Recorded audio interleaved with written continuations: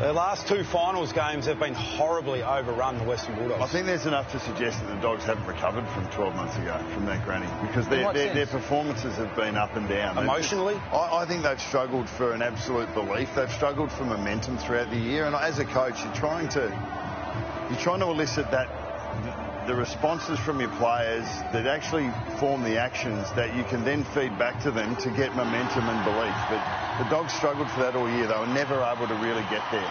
And they were always like, it was two steps forward, one step back.